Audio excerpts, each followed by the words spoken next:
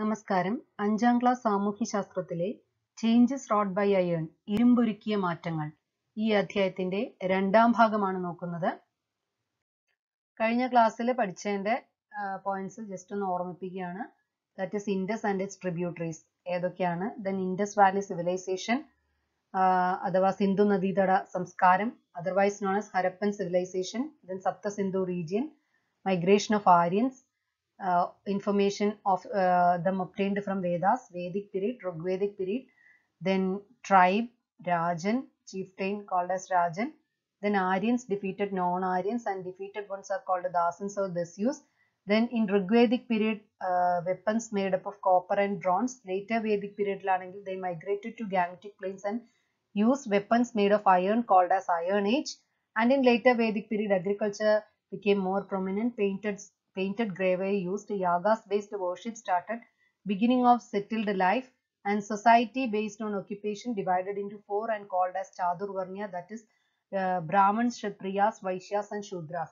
Then ini പഠിക്കാൻ പോകുന്നതാണ് ഈ രണ്ട് points. Iron Age of Ancienttamilakam called as Megalithicage വരുന്നുണ്ട്. Then Tinai, it's an important feature of Tamilakam. അപ്പോൾ ഇനി നോക്കാം. Stones do have a story to tell. കല്ലുകൾ കഥ പറയുന്നു. What is Tamilakam? എന്താണ് തമിഴകം എന്ന് പറയുന്നത്? That is, പ്രാചീന കാലത്തെ ദക്ഷിണേന്ത്യൻ പ്രദേശങ്ങളാണ് തമിഴകം എന്ന് അറിയപ്പെട്ടിരുന്നത്. അതായത് in the ancient period, South Indian regions were generally known as Tamilakam. ഇപ്പൊ ഇന്ത്യയുടെ സൗത്ത് റീജിയൻസ്, സൗത്ത് ഭാഗത്തുള്ള ഈ റീജിയൻസിനെയാണ് പണ്ട് കാലത്ത് തമിഴകം എന്ന് അറിയപ്പെട്ടിരുന്നത്. ദക്ഷിണ ഭാഗത്തുള്ള ദക്ഷിണേന്ത്യൻ പ്രദേശങ്ങളെയാണ് പ്രാചീന കാലത്ത് തമിഴകം എന്ന് അറിയപ്പെട്ടിരുന്നത്. അപ്പൊ നമ്മുടെ കേരളവും ഈ തമിഴകത്തിന്റെ ഭാഗമായിരുന്നു പണ്ട്. സോ ഇരുമ്പ് യുഗ കാലഘട്ടത്തിൽ കേരളം ഉൾപ്പെട്ടിരുന്ന തമിഴകത്ത് ജനജീവിതം എങ്ങനെയായിരുന്നു എന്നാണ് ഇനി ചർച്ച ചെയ്യുന്നത്. Look at the pictures given below. Nattukal, കുടകല്ല്. അപ്പൊ എന്താണ് ഈ കുടകല്ല്? നമ്മൾ already പരിചയപ്പെട്ടതാണ്. So these are മെഗാലിത്സ്, big stones of different shapes placed over Graves in ancient Tamilakam. പ്രാചീന തമിഴകത്ത് ഗ്രേവ്സിന്റെ മുകളിൽ, അതായത് മൃതശരീരങ്ങൾ അടക്കം ചെയ്ത കുഴിമാടങ്ങൾക്ക് മുകളിൽ സ്ഥാപിച്ചിട്ടുള്ള വലിയ കല്ലുകൾ, അവ പല ഷേപ്പിൽ കാണാം. അവയാണ് മെഗാലിത്സ് അഥവാ മഹാശിലകൾ എന്ന് അറിയപ്പെടുന്നത്. അതിന്റെ എക്സാമ്പിൾ ആണ് ഈ നാട്ടുകല്ല്, കുടകല്ല്, ഇതൊക്കെ. ഇനി remnants of iron tools and implements, earthenware, grains and other objects used during that period have been found in such graves. These megaliths are evidences of the human life in ancient Tamilakam. അപ്പോൾ ഇവരുടെ അന്നത്തെ ആ കുഴിമാടങ്ങളിൽ നിന്ന്, അതായത് ഈ മെഗാലിത്സിൽ നിന്നാണ് നമുക്ക് പണ്ടുകാലത്തെ ജനജീവിതത്തെക്കുറിച്ചുള്ള അറിവുകൾ അല്ലെങ്കിൽ തെളിവുകൾ ലഭിച്ചിട്ടുള്ളത്. കാരണം ആ കുഴിമാടങ്ങളിൽ നിന്ന് നമുക്ക് എന്തെല്ലാം കിട്ടിയിട്ടുണ്ട്? റെമനൻസ് ഓഫ് അയൺ ടൂൾസ്, അതായത് പണ്ട് അവർ ഉപയോഗിച്ചിരുന്ന ഇരുമ്പായുധങ്ങള്, അതുപോലെ തന്നെ പലതരത്തിലുള്ള ഉപകരണങ്ങള്, മൺപാത്രങ്ങള്, ഗ്രെയിൻസ് എന്ന് പറഞ്ഞ ധാന്യങ്ങള്, ഇത് അങ്ങനെ ഒരുപാട് വസ്തുക്കളുടെ അവശിഷ്ടങ്ങളൊക്കെ നമുക്ക് ലഭിച്ചിട്ടുള്ളത് ഈ ഗ്രേവ്സിൽ നിന്നാണ്. അപ്പോൾ ഇവയാണ് നമുക്ക് പണ്ട് കാലത്തെ ആൻഷ്യൻ തമിഴകത്തിലുള്ള ഹ്യൂമൻ ലൈഫ്, ജനജീവിതത്തെ കുറിച്ചുള്ള തെളിവുകൾ നൽകുന്നത്. Hence the period is known as Megalithicage. അതുകൊണ്ട് തന്നെ ഈ ഒരു കാലഘട്ടത്തെ വിളിക്കുന്ന പേരെന്താണ്? മഹാശിലാ സംസ്കാര കാലം അഥവാ Megalithicage. The tools and weapons used during the Megalithicage are made up of iron. അതായത് മഹാശിലാ സംസ്കാര കാലഘട്ടത്തിൽ മനുഷ്യർ ഉപയോഗിച്ചിരുന്ന ആയുധങ്ങളും ഉപകരണങ്ങളും എന്തുകൊണ്ട് നിർമ്മിച്ചവയായിരുന്നു? ഇരുമ്പ് കൊണ്ട് നിർമ്മിച്ചവയായിരുന്നു. Then, why is the Iron Age of Ancient Tamilakam known as the Megalithic Age? ആദ്യകാല തമിഴകത്തിലെ ഇരുമ്പ് യുഗം മഹാശിലാ സംസ്കാര കാലഘട്ടം എന്നറിയപ്പെട്ടത് എന്തുകൊണ്ട്? നമുക്കറിയാം, ആദ്യകാല തമിഴകത്തിൽ ഉപയോഗിച്ചിരുന്ന ഉപകരണങ്ങളെല്ലാം എന്തുകൊണ്ട് നിർമ്മിച്ചവയായിരുന്നു? ഇരുമ്പ് കൊണ്ട് നിർമ്മിച്ചവയായിരുന്നു. പക്ഷെ ആ കാലഘട്ടത്തെ ജനജീവിതത്തെക്കുറിച്ചുള്ള അറിവുകൾ നമുക്ക് ലഭിച്ചത് മഹാശിലകളിൽ നിന്നാണ്. അതുകൊണ്ടാണ് ഈ കാലഘട്ടത്തെ, ആദ്യകാല തമിഴകത്തിലെ ഇരുമ്പ് യുഗത്തെ മഹാശിലാ സംസ്കാര കാലഘട്ടം എന്ന് വിശേഷിപ്പിക്കുന്നത്. ഇനി how does the Megalithic Age differ from the Stone Age? ശിലായുഗത്തിൽ നിന്നും മഹാശിലാ സംസ്കാര കാലഘട്ടം എങ്ങനെ വ്യത്യാസപ്പെട്ടിരിക്കുന്നു? എങ്ങനെയാ വ്യത്യാസപ്പെട്ടിരിക്കുന്നത്? നമുക്കറിയാം, stone ഏജില് weapons were made up of stone, അഥവാ ശിലകൾ കൊണ്ടുള്ള ആയുധങ്ങളായിരുന്നു സ്റ്റോൺ ഏജ് അഥവാ ശിലായുഗത്തിൽ ഉപയോഗിച്ചിരുന്നത്. അതേസമയത്ത് മെഗാലിത്തിക് ഏജിലോ മഹാശിലാ സംസ്കാര കാലഘട്ടത്തിലോ എന്തുകൊണ്ട് നിർമ്മിച്ചവയായിരുന്നു? The weapons are made up of iron. അഥവാ ഇരുമ്പ് കൊണ്ട് നിർമ്മിച്ച ആയുധങ്ങളായിരുന്നു ഉപയോഗിച്ചിരുന്നത്. ഇവിടെ മെഗാലിത്തിക് എന്ന ടേം മാത്രം നമ്മൾ നോക്കുകയാണെങ്കിൽ lithic the term related to stone. Lithic എന്ന് പറഞ്ഞു കഴിഞ്ഞാൽ കല്ലുമായി ബന്ധപ്പെട്ട പദമാണത്. മെഗാലിത്തിക് എന്ന് പറഞ്ഞാൽ മഹാശിലകൾ എന്ന് വെച്ചിട്ട് വെപ്പൺസ് ശില കൊണ്ടുണ്ടാക്കിയതല്ല എന്നുള്ളതും ഓർത്തിരിക്കുക. അയേൺ കൊണ്ടുള്ളവയാണ്. പിന്നെ എന്തുകൊണ്ടാണ് അവയെ മെഗാലിത്തിക് ഏജ് എന്ന് വിളിക്കാൻ കാരണം, മഹാശിലാ സംസ്കാര കാലം എന്ന് വിളിക്കാൻ കാരണം? കാരണം അന്നത്തെ ജനജീവിതത്തെ കുറിച്ചുള്ള അറിവുകൾ നമുക്ക് ലഭിച്ചത് ഈ മഹാശിലകളിൽ നിന്നാണ്. നമ്മൾ കണ്ടു remnants of iron tools and implements, all that is obtained from earthenware, grains, etc. are obtained from these megaliths. അല്ലേ? അതുകൊണ്ടാണ് മഹാശിലാ സംസ്കാര കാലഘട്ടം എന്ന് ഈ കാലഘട്ടം അറിയപ്പെടാൻ കാരണം. The major sources on the life of people in ancient Tamilakam are the megaliths and the Pazhantamil പാട്ടുകൾ, ancient Tamil songs. The later are also known as സംഘം literature. അതായത് പ്രാചീന തമിഴകത്തെ ജനജീവിതത്തെ കുറിച്ചുള്ള അറിവുകൾ നമുക്ക് ലഭിച്ചത് എവിടെയെല്ലാം നിന്നാണ്? From the megaliths and from the പഴന്തമിഴ് പാട്ടുകൾ. അതായത് മഹാശിലകളിൽ നിന്നും പഴന്തമിഴ് പാട്ടുകളിൽ നിന്നും. മഹാശിലകളിൽ നിന്നാണെന്ന് നമ്മൾ ഓൾറെഡി കണ്ടു അല്ലേ? അതുകൂടാതെ പഴന്തമിഴ് പാട്ടുകളിൽ നിന്നും ഈ പ്രാചീന തമിഴകത്തെ ജനജീവിതത്തെ കുറിച്ച് നമുക്ക് വിവരങ്ങൾ ലഭിച്ചിരുന്നു. ഇനി പഴന്തമിഴ് പാട്ടുകൾക്ക് മറ്റൊരു പേരുണ്ട്. എന്താണത്? സംഘം ലിറ്ററേച്ചർ അഥവാ സംഘം കൃതികൾ. Do you know Y these songs are known as സംഘം ലിറ്ററേച്ചർ? എന്തുകൊണ്ടാണ് ഇവയെ, ഈ പഴന്തമിഴ് പാട്ടുകളെ സംഘം കൃതികൾ എന്നറിയപ്പെട്ടത്?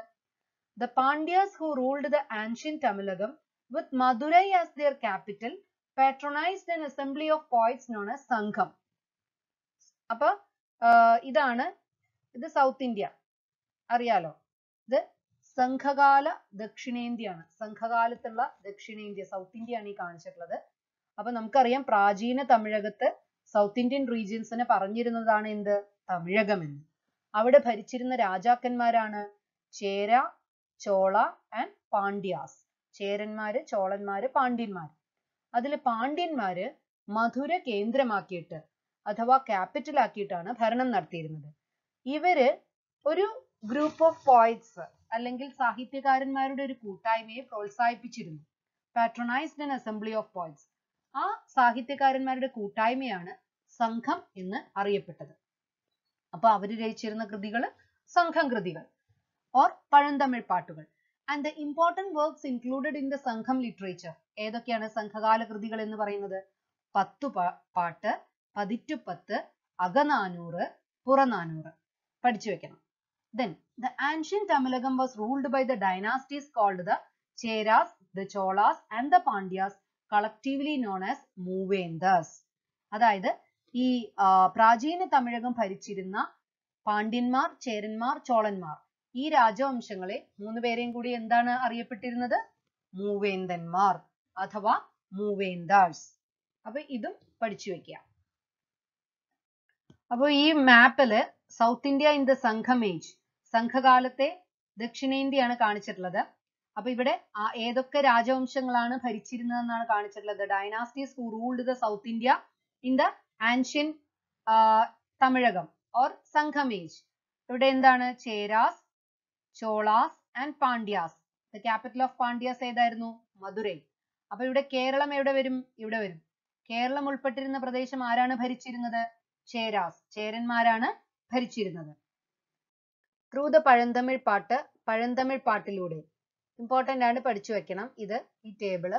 അതായത് സംഘം കൃതികൾ നൽകുന്ന വിവരങ്ങൾ അനുസരിച്ച് പ്രാചീന തമിഴകം 5 ഭൂവിഭാഗങ്ങളായി അറിയപ്പെട്ടിരുന്നു.